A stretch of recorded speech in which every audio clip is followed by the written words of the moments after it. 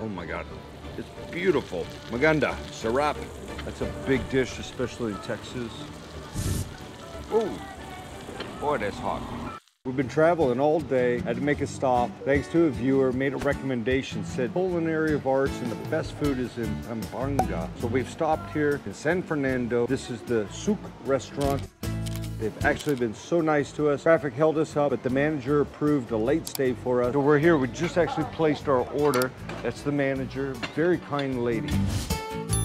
They've already had last call, but they're accommodating us. We've placed our order on the basis of the manager's recommendations, the pork sisig and also the slow-cooked beef brisket caldereta. So we got 2 dishes for me. So my son has ordered the baked bulalu steak. He got some steamed rice and an apple shake. My wife ordered the crispy adobo liempo. That should be interesting. They're gonna take a little while to cook this stuff up, but beautiful backdrop. They've actually seated us here in the garden. Something about this restaurant, when I was talking to the manager, I asked her what the name Souq means. I associate it with Thai, such as like the Sukhumvit, which is in Thailand, their main highway around Bangkok. So, but she's saying it's Arabic, which is true too. I didn't associate it. Been to Arabia. This is a Pampanga style.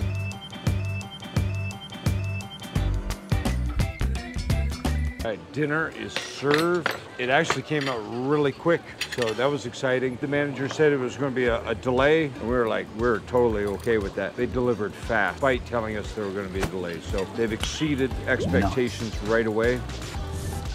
Oh, boy, that's hot. The pork sisig. We got. Okay, again using that fork and the lemon. That was a trick, Filipino. Okay, so pork sisig. I asked her what the difference is between this pork sisig and the rest that they serve elsewhere. She just simply said, this is the best. So, ooh, wow, it is tender, chopped very fine. Got onions. Let's just go solo. Let's try it solo. See what the pork sisig is.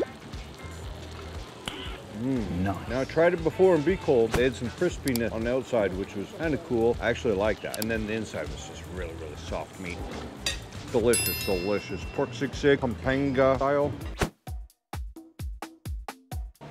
So now we're going after the beef brisket caldereta.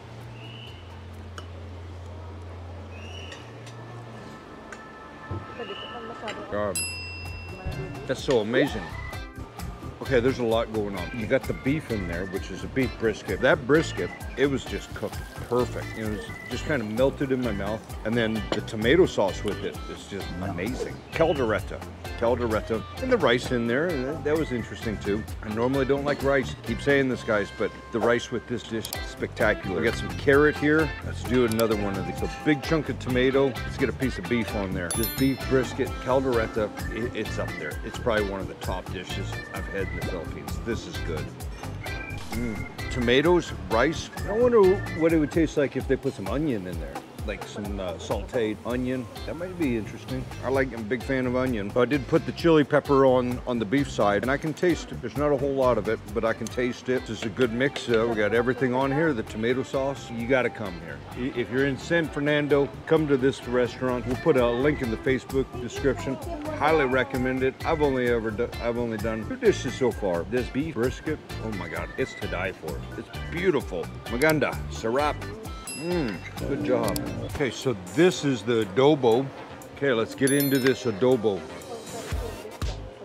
The pork is cooked amazing. All right, so that pork adobo has like a barbecue, best dish in the Philippines. Wow, so we're gonna get off into this bowl today. Let's get into it.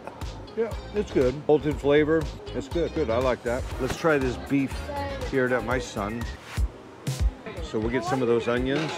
That's good. And then this orange, we'll try it. I'm pretty confident to say that's sweet potato and some green bean. All right, let's try the beef all by itself without introducing any kind of garlic or anything.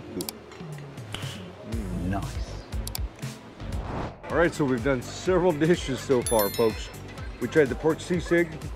Yeah, that was good. It was nothing too fancy. I mean, it was very, very tender meat. But as far as the flavoring and stuff, Honestly, not like some of the others I've tried.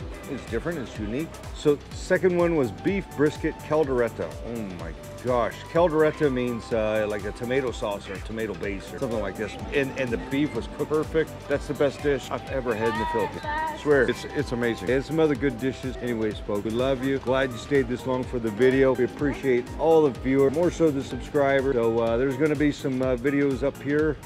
Google might think you like some playlists down in the bottom. Big round button. Hit that subscribe button. And until then, my friends, we'll see you soon. We love you. Keep coming back.